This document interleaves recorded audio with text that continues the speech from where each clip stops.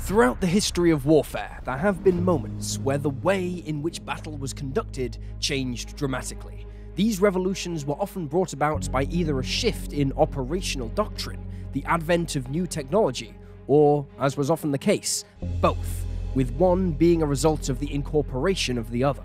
In this, the second in our Weapon Files series, we are going to be examining the genesis, introduction, and legacy of a new weapon that appeared in the middle of World War II, one that was met with early skepticism and then went on to influence generations of infantry weapons afterwards.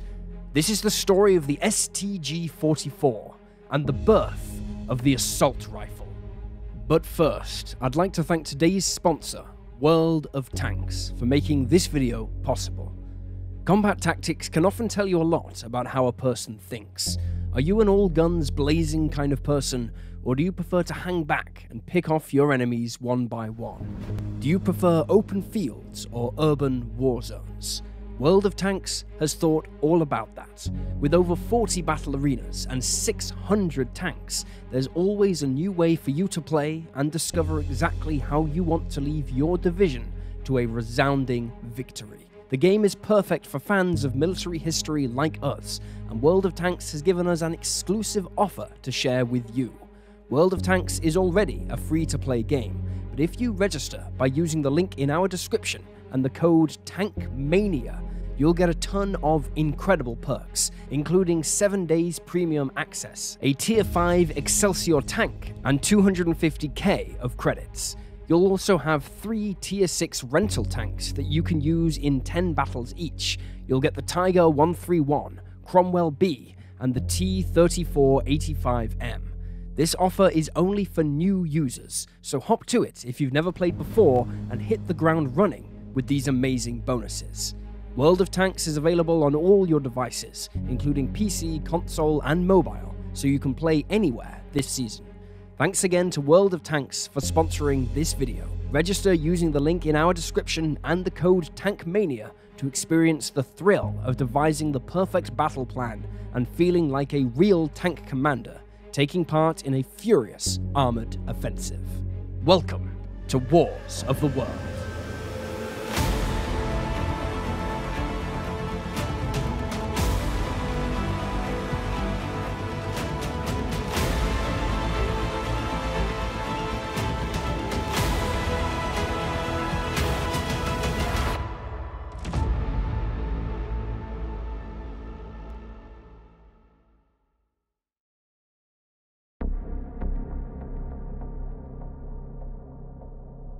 In 1836, gunsmith Johann Nichols von Drees produced a new rifle intended for use by the Prussian army that would radically change infantry weapon design for the next 100 years. Known as the Drees needle gun, it outwardly resembled earlier muzzle-loading rifles, but differed in that it used a bolt handled by the operator to load a new round into the breech at the rear of the barrel, and additionally eject a spent cartridge after firing. Compared to the older weapons, this bolt-action system allowed for a much higher rate of fire, in the region of 6 rounds per minute, greater accuracy over longer ranges, and greater durability.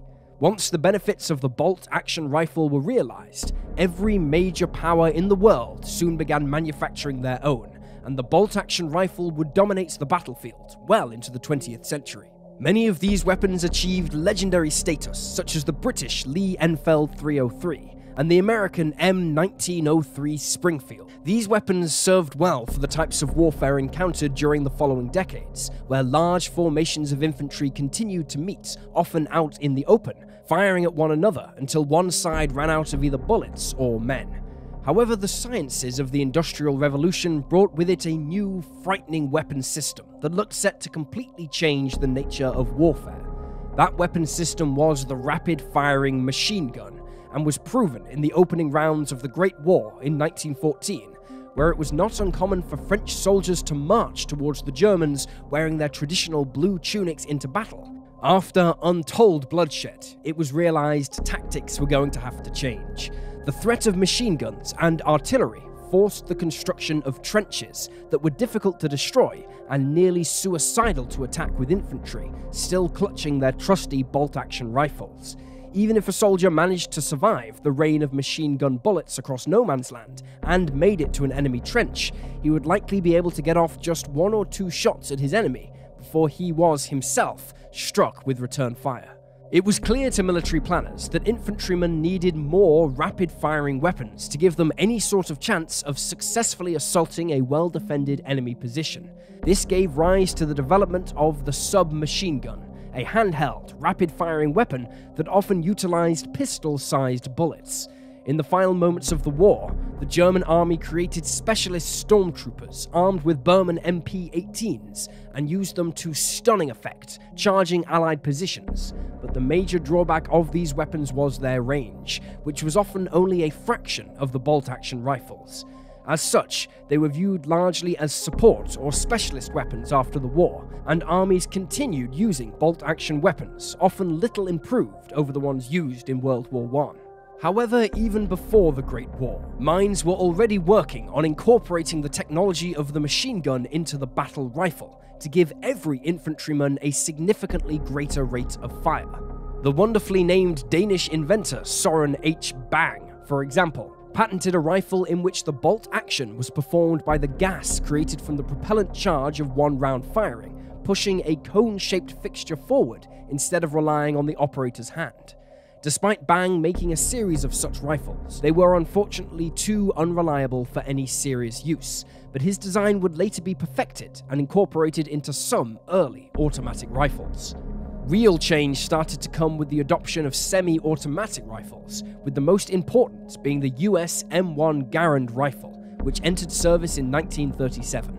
Instead of being fully automatic, Garand and its contemporaries fired one round with every single pull of the trigger, and then automatically reloaded the next, the gas from the round just fired, again being used to work the reloading mechanism. While a well-trained infantryman could fire up to 15 rounds a minute with a contemporary bolt-action rifle, a soldier equipped with the M1 could fire up to 60, and this gave US forces a tremendous advantage in combat during the early years of World War II.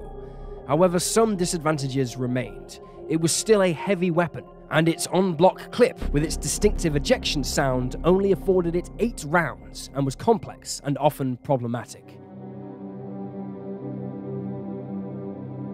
When war loomed for a second time in Europe, many predicted that it would be a repeat of the Great War, with large armies fighting to a stalemate in vast trenches that cut across the countryside. Instead, more advanced tanks and aircraft made such static warfare obsolete.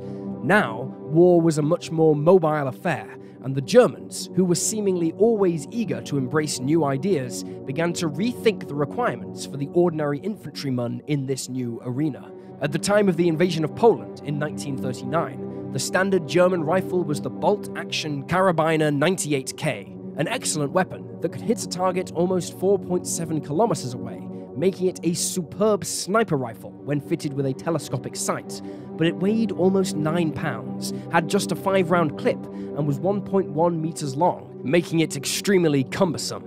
German studies into typical combat experience during the early engagements found that most took place in the region of just 400 meters, meaning the phenomenal long-range performance of the 48 and the drawbacks in the design this dictated were simply not needed.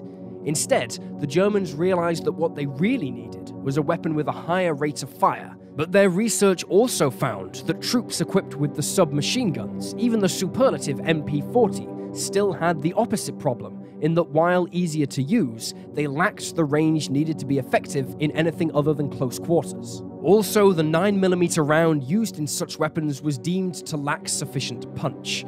Therefore, the task was given to German engineers to design a weapon with the rate of fire of a submachine gun, the stopping power of a rifle, have sufficient range for the type of combat experience thus far, and be ergonomic and relatively comfortable to use in almost any scenario. If they could achieve this, it would revolutionize weapon design. Working with what they already knew, the German design teams went about developing ways to rapidly load the 98's 7.92 by 57mm round, but it was found to be simply too powerful for effective automatic fire, placing great stress on the weapon and making it difficult for a German soldier to keep pointed where he was aiming during rapid fire. For chief designer at the Heinel company, Hugo Schmeisser, The solution seemed to lie in the shorter 7.92 by 33mm Kurtz round, reloaded by a gas-operated long-stroke piston. He also elected to give the weapon selective fire options, meaning the infantryman using the weapon could switch between fully automatic and semi-automatic rates of fire,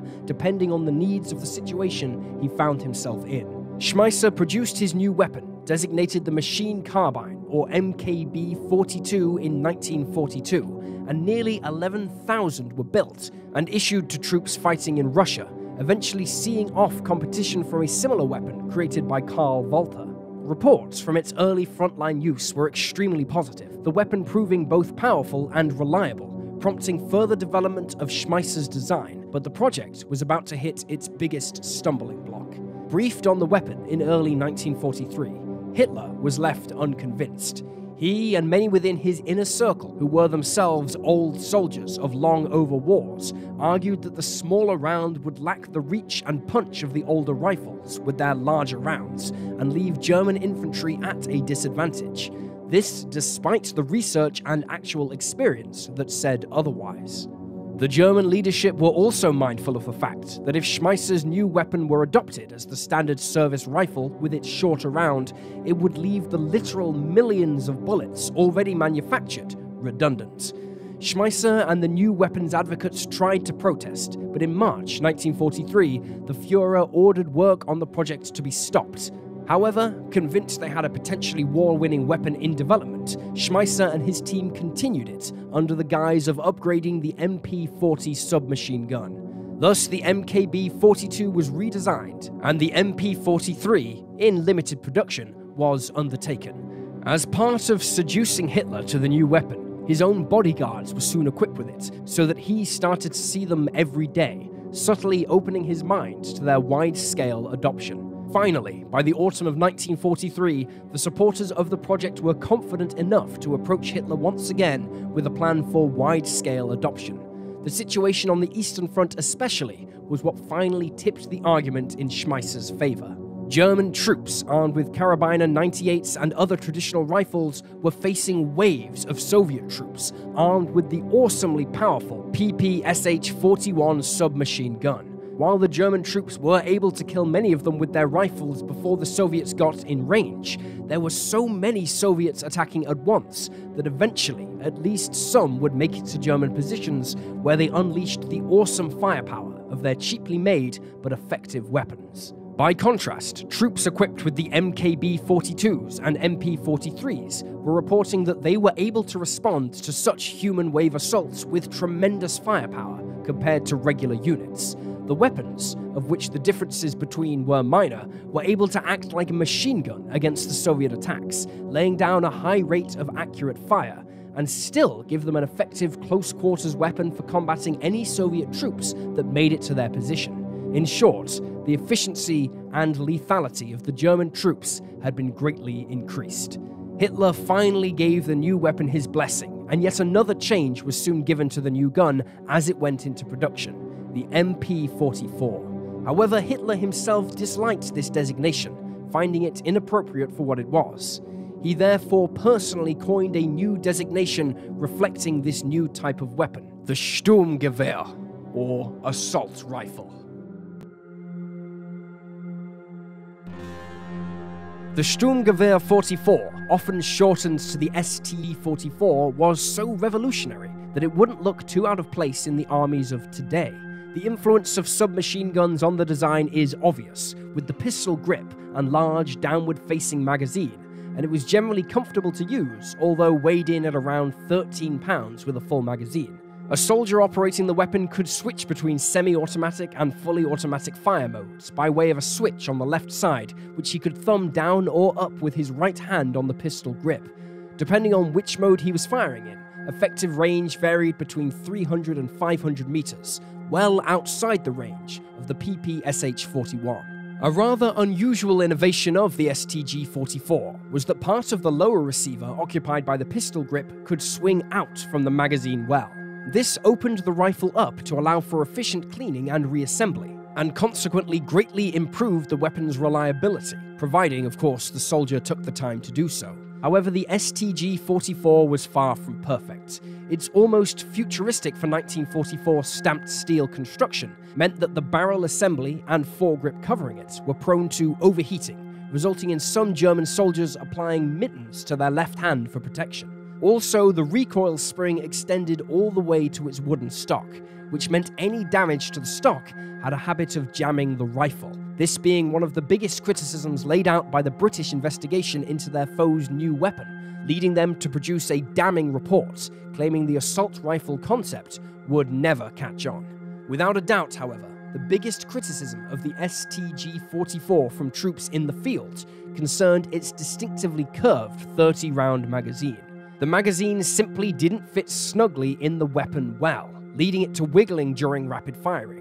This naturally led to some jamming issues, which were partly alleviated when German soldiers realized it mostly happened when the magazine was full and at its heaviest, and so they took to only loading around 25 rounds instead of the maximum 30. Curiously, this was not a unique problem to the STG-44, and several German and Allied automatic weapons suffered from this flaw. In early 1945, new magazines were issued that had been modified to only permit 25 rounds to be loaded at one time. Germany's re-equipment program for the rifle, dictated by Hitler, was, like many of his goals during this late period of the war, rather ambitious to say the least. The plan called for the production of 4 million rifles, with a firm order for 1.5 million already placed, to be constructed at 3 factories in Germany and 1 in Austria. Supporting the weapon was an order for 400 million rounds of 7.92 by 33mm Kurz ammunition. However, such figures were pure fantasy. During its short production life, the STG-44 and its predecessors combined only managed a total of 425,977 weapons. Compare this to the 6 million PPSH-41 submachine guns and 5.4 million M1 Garand rifles. With chronic shortages of resources and manpower, coupled with a relentless Allied bombing campaign reducing German industry to ashes, the STG-44 would, like the Me-262 jet fighter and various other weapon systems in Germany's arsenal by the end of 1944, prove to be ahead of its time, but rendered ineffective by the sheer weight of numbers of conventional weapons pitted against it.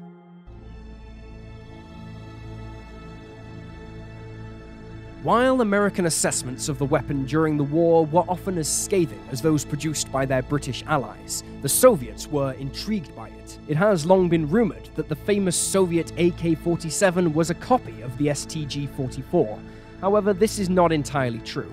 The AK-47 certainly takes inspiration from the STG-44, but then so did a number of other weapons. Eventually, the Western Allies too began to adopt new weapons that followed the formula established by the STG-44.